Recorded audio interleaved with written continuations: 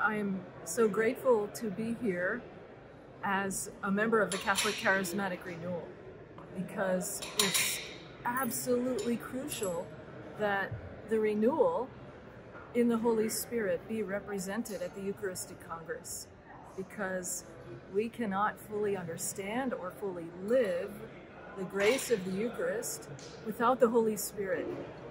So it's wonderful that Jean-Luc is here, and Barbara Heil is here, and Damien Steen is here, all from the Charismatic Renewal.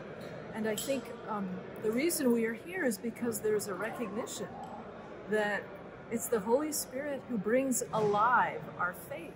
It's the Holy Spirit who enables us to enter into the mystery of the Eucharist. It's the Holy Spirit who enables us to live the fully victorious Catholic life that God has created us to live. So it's really an honor to be here.